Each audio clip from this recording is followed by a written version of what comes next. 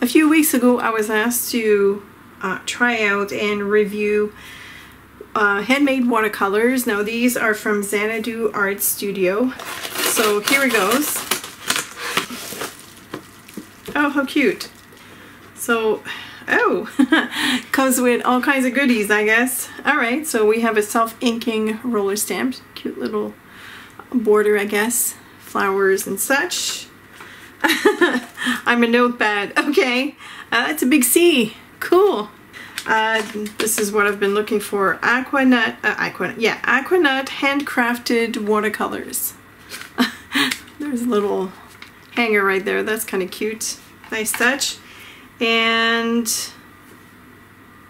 I guess these are also watercolors inside. It says here ingredients: Williamsburg professional pigments, glycerin, gum arabic, synthetic ox gal, and honey.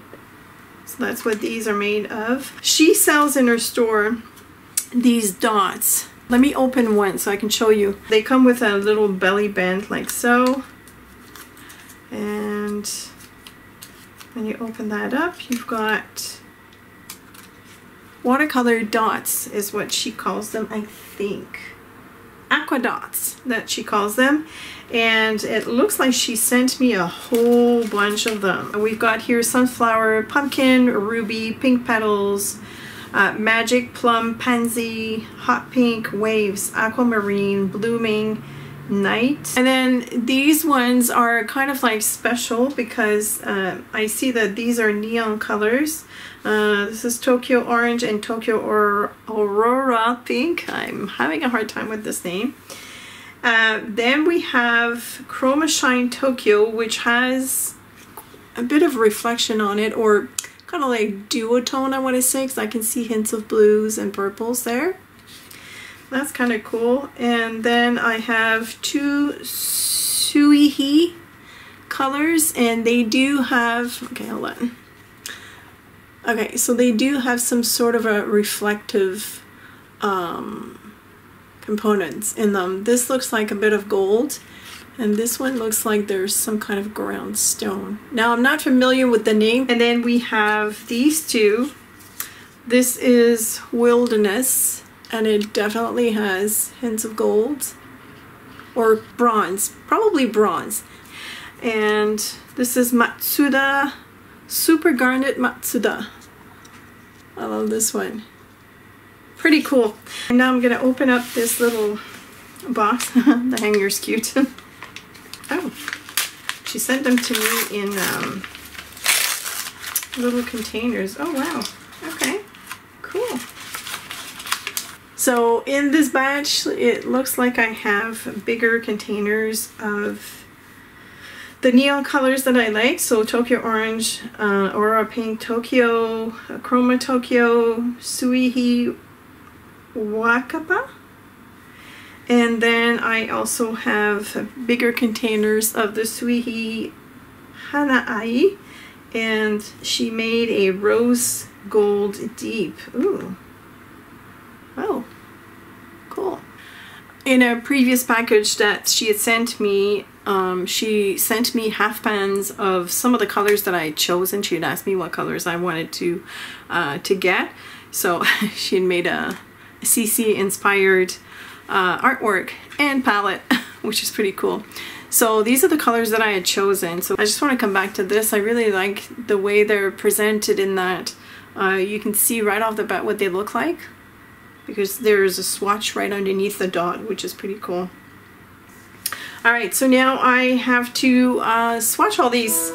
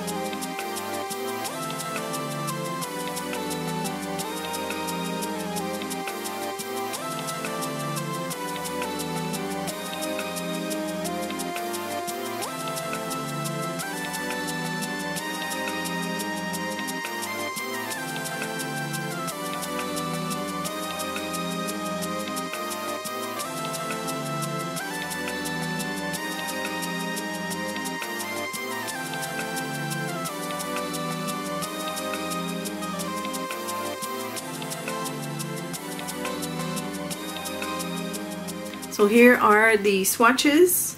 Most of the colors are transparent, which is awesome. I'm not a big fan of opaque colors. If I use an opaque color, that's because I'm looking for that shade and it doesn't really exist in a transparent form.